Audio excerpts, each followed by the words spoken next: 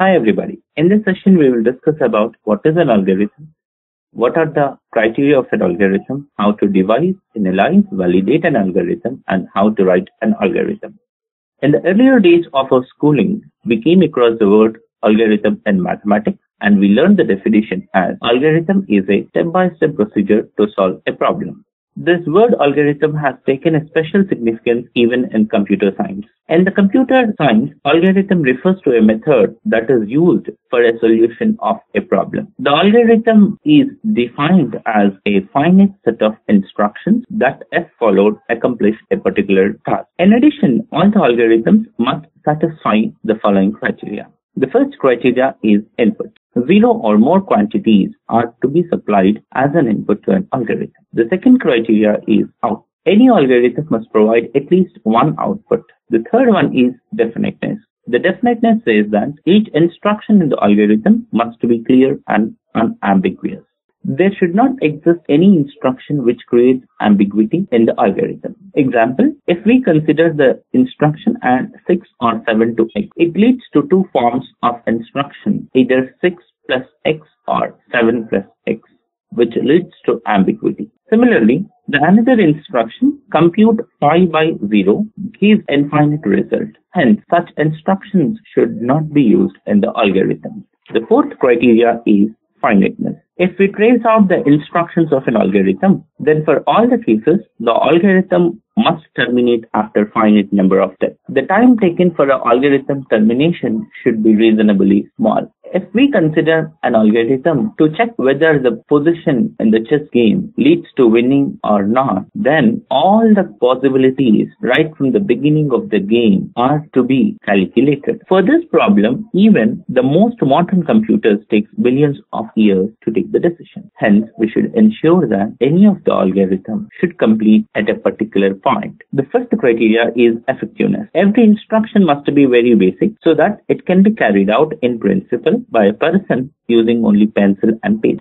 Algorithms that are definite and effective are called as computational procedures. One important example of computational procedure is operating system of digital computer. The procedure is designed to control the execution of jobs in such a way that when no jobs are available, it does not terminate but continues in waiting state until a new job is entered. To achieve the criteria of definiteness, algorithms are written using programming languages. Such languages are designed so that each sentence has a unique meaning. A program is the expression of an algorithm in programming languages. We use the words procedure, function, and subroutine synonymously to indicate program. Now, let us see how to devise algorithms. Devising algorithms is an art. It may be never fully automated.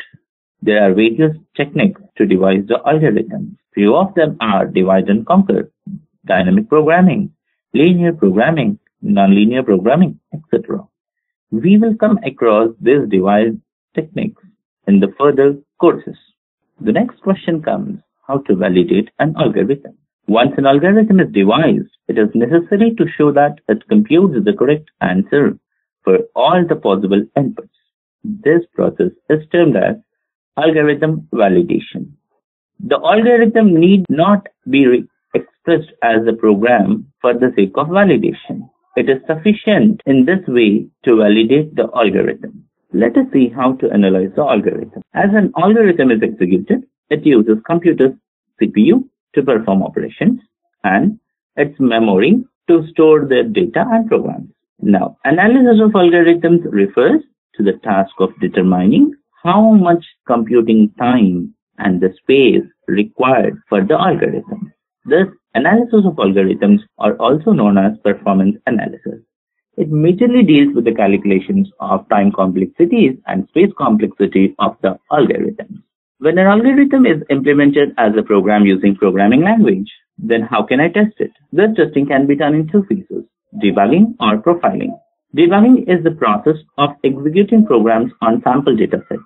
It determines whether the faulty results occur, and if so, we can correct them. The drawback of debugging is that it can point only the presence of errors, but not their absence. Profiling, also called as performance management, is the process of executing a correct program on different datasets and measuring the time and space it takes to compute the result.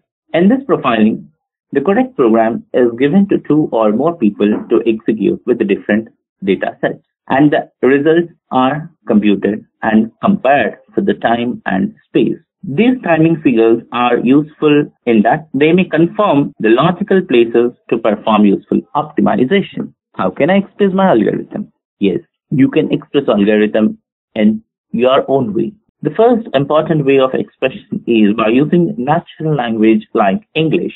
If we select this option, we must make sure that the instructions are clear, unambiguous, that is, they are definite. The other way of representation is graphical representation, which is nothing but a flowchart. They will work fine, but only for the simple and small algorithms. When the algorithm is large and complex, flowcharts are not suitable. The third technique of representing algorithm is pseudocode. Pseudocode convention is very similar to that of the programming language, which does not involve any syntax. It's better to represent an algorithm in pseudocode to avoid infinite. In this session, I use pseudocode notation to represent the algorithm.